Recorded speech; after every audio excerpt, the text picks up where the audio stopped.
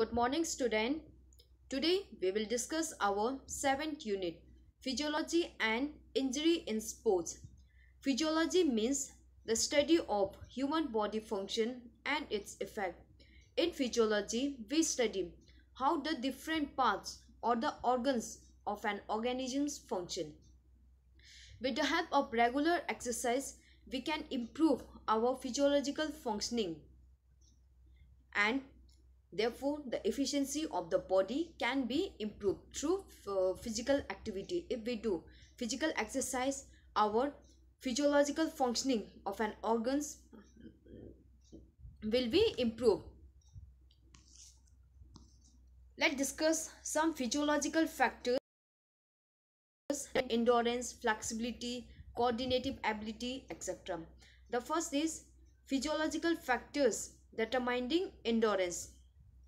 Endurance means the ability of an individual to do any activity for long period of time, or it is the ability to do activity under the condition of fatigue. There are two types of endurance: aerobic endurance and anaerobic endurance. Aerobic endurance means ability. Aerobic means in the presence of oxygen. So endurance means doing the activity for long period with fast speed, and anaerobics aerobics means doing the activity in the presence of oxygen. So aerobics endurance, the person do activity for long period with a slow speed. And in anaerobic endurance, anaerobic means in absence of oxygen. So anaerobics endurance means doing the activity for long period with fast speed. And factors determining endurance: the first is maximum oxygen uptake. Oxygen uptake means highest rate at which the oxygens can be taken up and consumed by the body during exercise. Okay, oxygen uptake means the rate at which the oxygens can be taken up and used by the muscles during the exercise. So with the help of physical exercise, if the persons do a physical activity, his maximum oxygen uptake capacity will be improved. Next is pulmonary diffusion. Pulmonary diffusion means exchange of oxygens and carbon dioxide between lungs and the blood. Okay, means exchange of oxygens and carbon dioxide between lungs and blood. If the person's pulmonary diffusion is more, then his endurance will be more. Okay, with the help of physical activity, the pulmonary diffusion can be improved, and if the person's pulmonary diffusion is more, he will have more endurance. Cardiac output means ability to do an activity. Cardiac output means the ability of the heart to pump out blood in 1 minute. So cardiac output, if the cardiac outputs improve, cardiac output help to circulate blood to the working tissue, thus endurance is enhanced. If the person's cardiac output improve, then more blood is pumped out for the working tissue. There will be the more circulation of blood, therefore the endurance will be improved. Aerobic capacity means capacity of an individual to work for long distance with slow speed. This ability improves with regular exercise. Aerobic means presence of oxygen. Aerobics capacity, if the person do a activity for long period, doing the activity for long period with the slow speed, then his endurance will be improved. Lactic threshold means ability to tolerate the lactic acid in the blood. When we do physical exercise, lactic acids produce, which leads to fatigue. If the person has the ability to tolerate lactic acids, his endurance will be improved, and therefore there is delay in fatigue and tiredness. Blood volume and flow. Endurance activity needs sufficient amount of oxygen and nutrients, which are transported by the regular training increase the hemoglobin in the red blood cells and increase blood plasma, by which endurance is boosted. Red muscle fibers. The red in our body, in our blood there are two muscle fibers, red muscle fibers and white muscle fibers. Red muscle fibers means slow twist muscle fibers. So red muscle fibers carry more oxygen, thus help for endurance activity. Higher the percentage of red muscle fibers, higher will be the endurance. If the persons have more red blood cells, means he will have more endurance. Hydrations. Endurance activity cause sweating, loss of important minerals. Therefore, the sufficient amount of water is required, which helps to improve endurance. If the person is hydrated, then his endurance will be improved. Physiological factors determining strength. Strength means the ability to resist fatigue, ability to resist. Okay, strength means the ability to resist or ability to overcome resistance. Resistance is the opposite force. So, ability to overcome the resistance. Strength is of two types: static strength and dynamic strength. Static means fixed, there is no movement. So static strength means ability to overcome the resistance, without movement from a fixed point. And dynamic means motion, so ability to overcome the resistance while in motion. And there are three types of dynamic strength, that is muscular strength, explosive strength, and strength endurance. Maximal strength means ability to overcome maximum resistance. You have to overcome maximum resistance. For examples in weightlifting. Explosive strength means ability to overcome the resistance with fast speed. You have to overcome the resistance with fast speed. For examples in jumping, throwing. Strength endurance means ability to overcome the resistance under the condition of fatigue. You are in the condition of fatigue, then also you have to overcome the resistance. Let's discuss physiological factors. What are the physiological factors determining strength? First is muscle covering sarcolemma, means size of the muscle. If the muscle fiber covering sarcolemma bind the muscle fibers to work muscles. If the sarcolemma covering sarcolemma covering increase the muscle cross sections area, then helps in strength composition.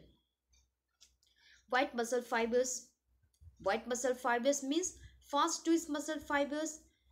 Fast twist muscle fibers helps in fast contraction. Therefore, the person who have white muscle fibers, they have more connective tissue. Okay, and they bring fast and strong contraction.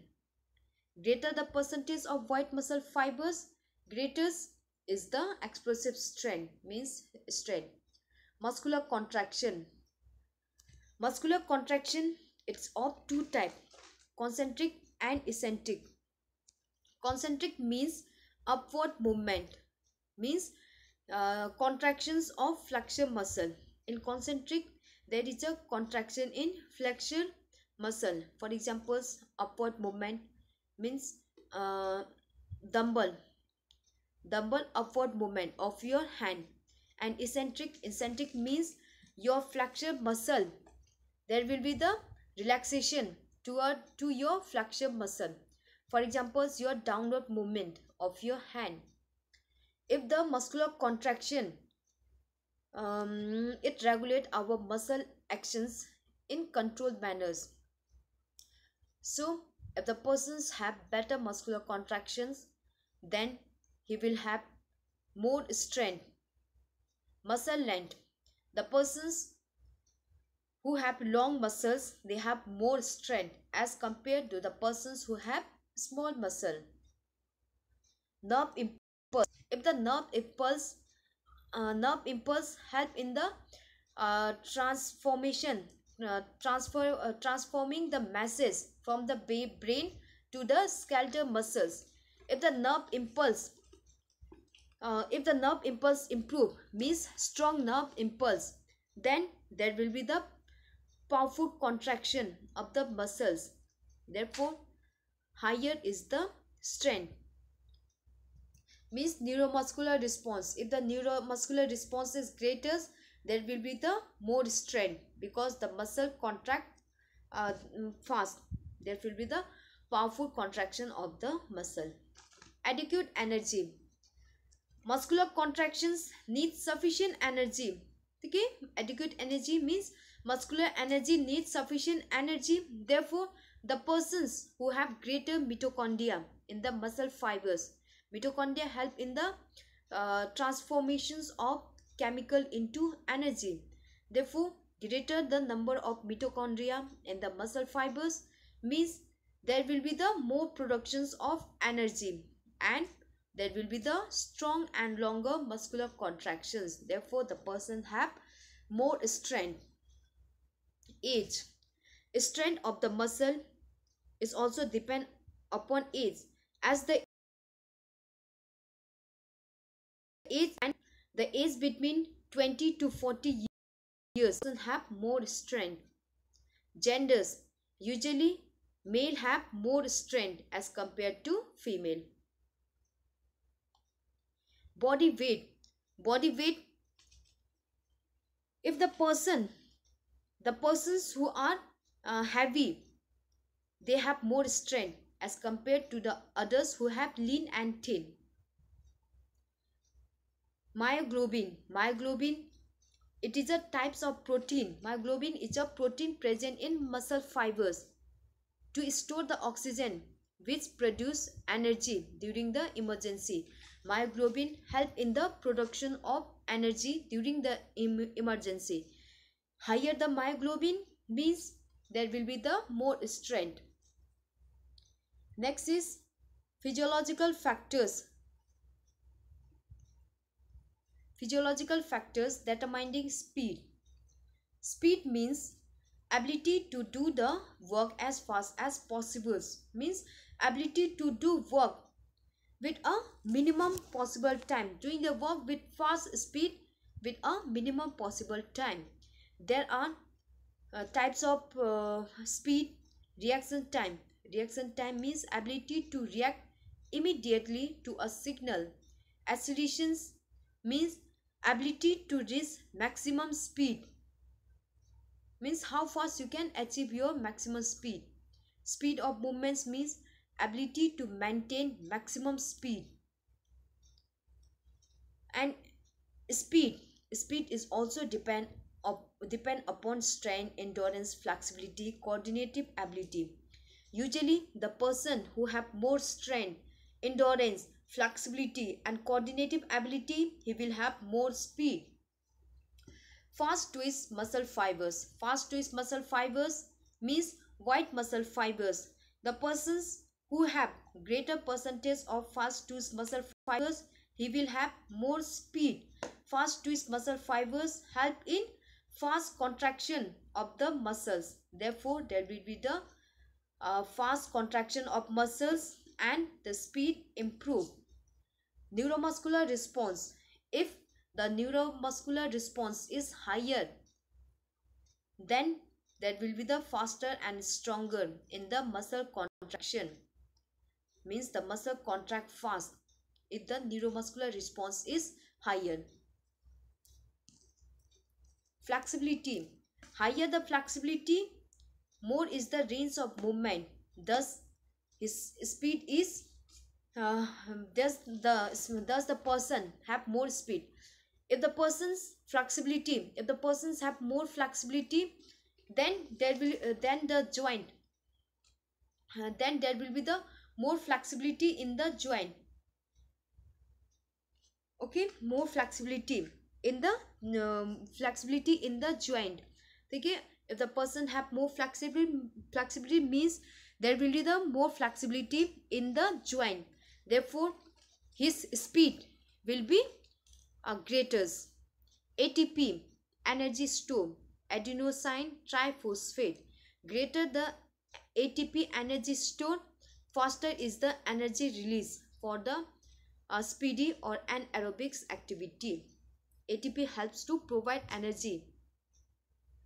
Anaerobic capacity. Anaerobic means ability to do activity in the absence of oxygen. If the person anaerobic capacity is more, then his speed will be more. Anaerobic capacity improve the speed ability of an individual. Next is physiological factors determining flexibility.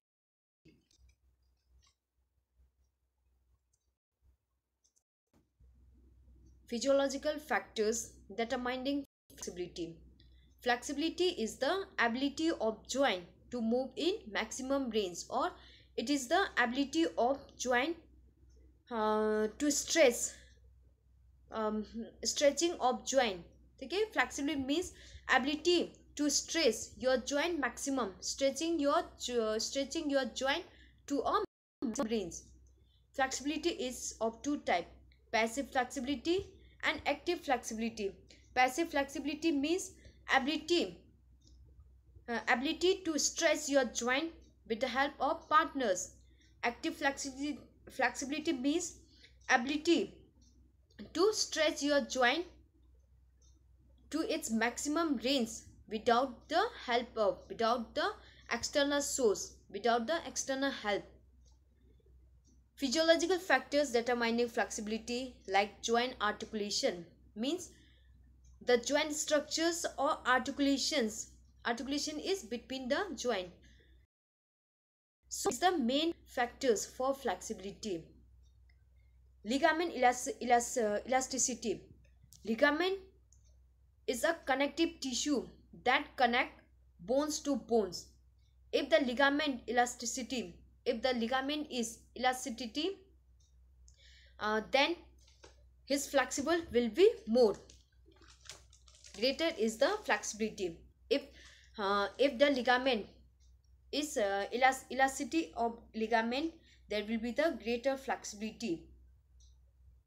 Muscle stress. Higher the muscle stretchability. If the muscle stretchability is higher, if the muscle stretch is higher, then the range of joint movement, okay, there will be the greater range of joint movement. Thus the flexibility will be more. If the muscle stretchability is high, there will be the less pain over the joint. Therefore, the flexibility will be more. Disease or injury. If the person is not affected by any disease or energy, his flexibility will be more. Age. The children have more flexibles than the adults, as well as, okay, usually the children have more flexibility. Genders. Females have more flexibility. They are more flexible body as compared to male.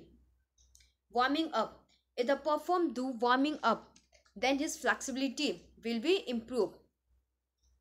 Heredity. Heredity is also related with the flexibility, as flexibility is joint structures and its articulation is related to heredity. It is gained from the parents genes. Therefore, This flexibility is also depend upon heredity. Next is effect of exercise on cardiorespiratory system. What are the effect of exercise on cardiorespiratory system?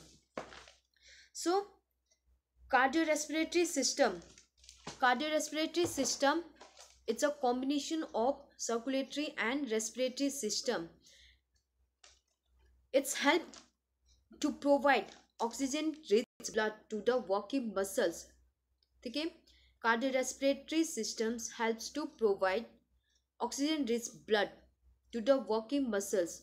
This oxygenated rich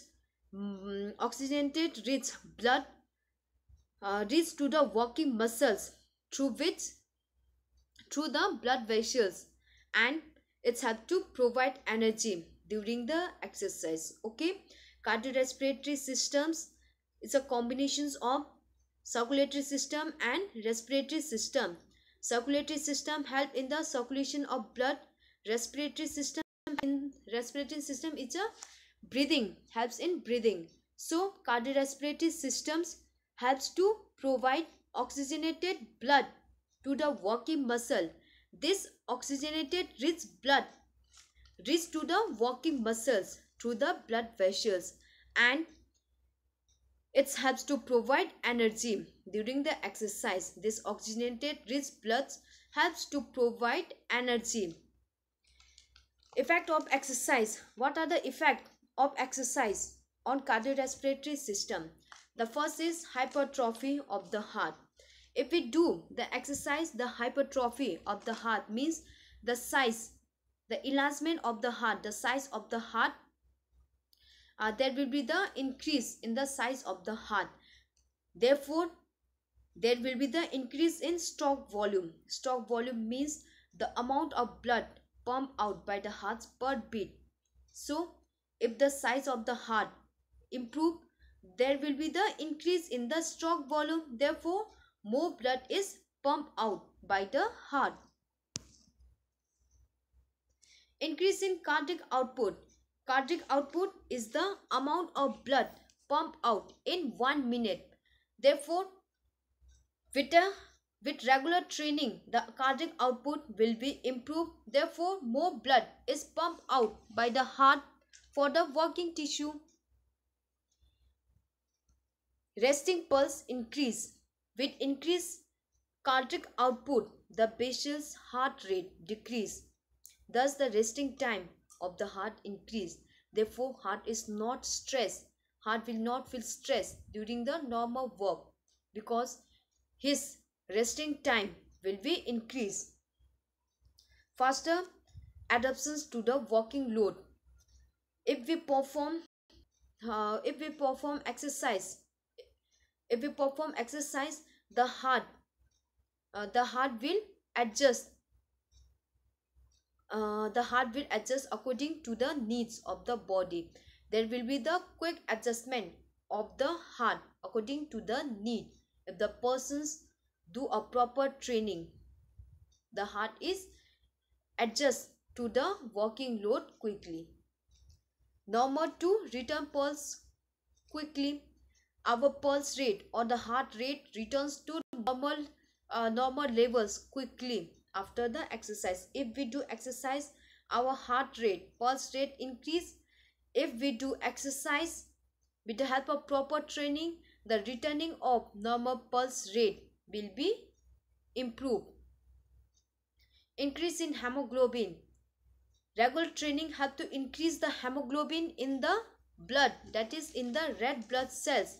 Hemoglobin helps to, hemoglobin rich bloods carry more oxygens, nutrients, etc. Thus improve the energy flow. If the hemoglobin in the blood is improved, then the energy flow will be more. Decrease in blood viscosity means density. If the blood's viscosity decrease means density of blood decrease, then the plasma content in the blood increase.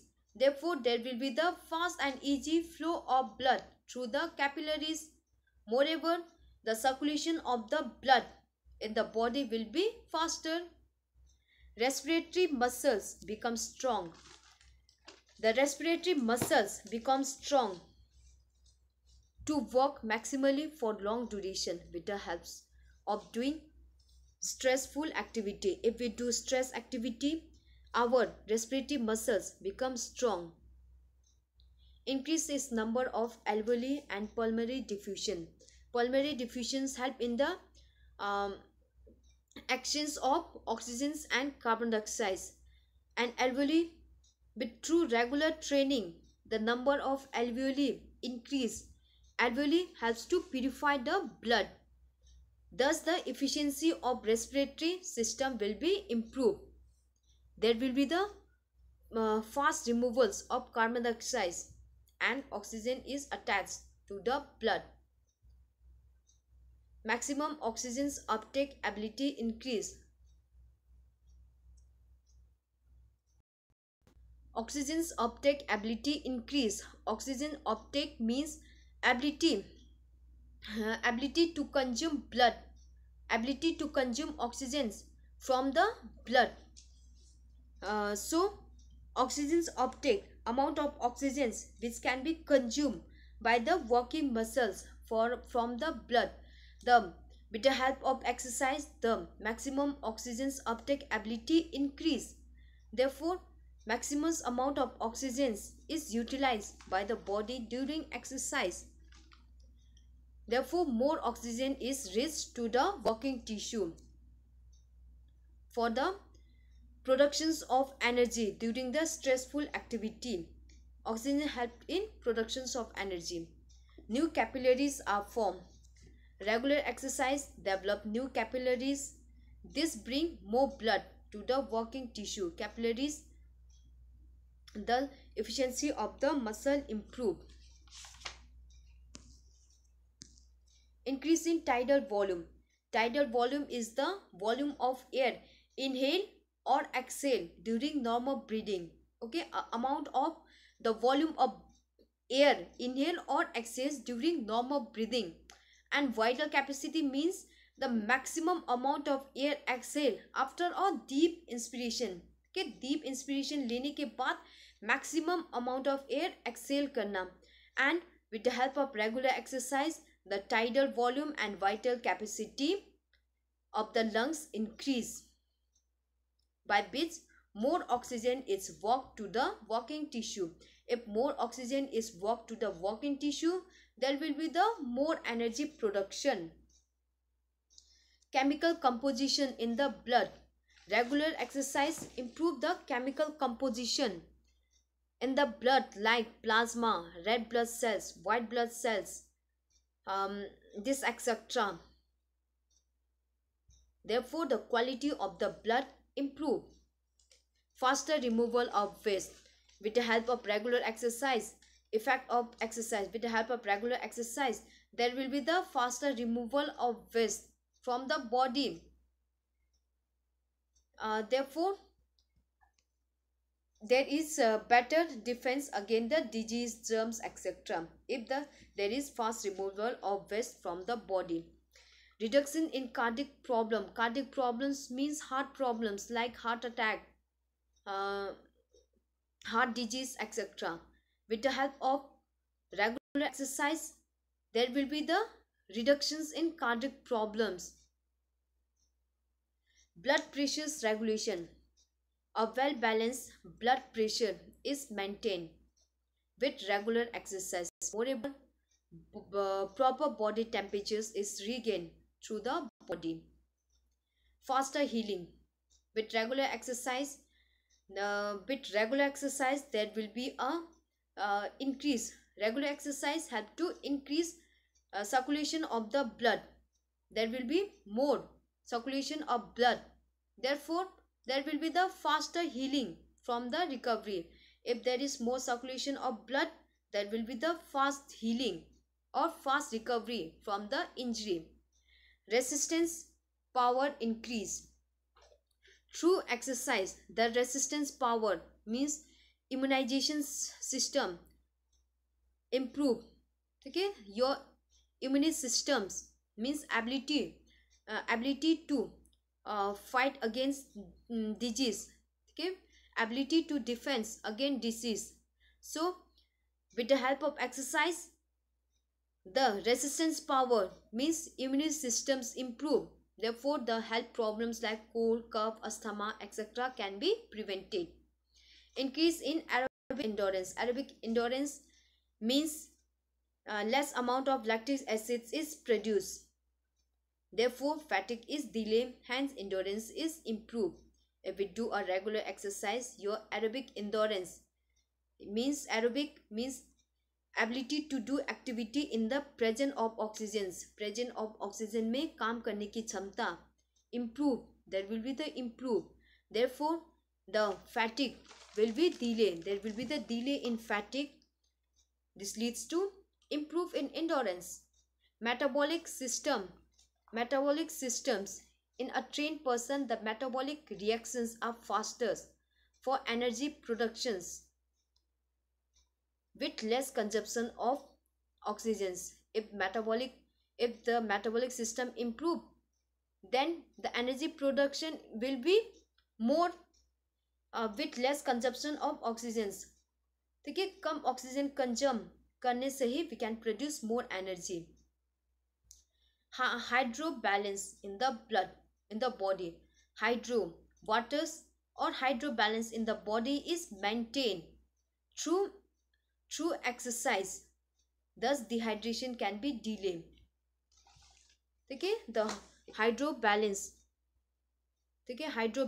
is maintained. Therefore, there will be the delay in dehydration when we are doing activity.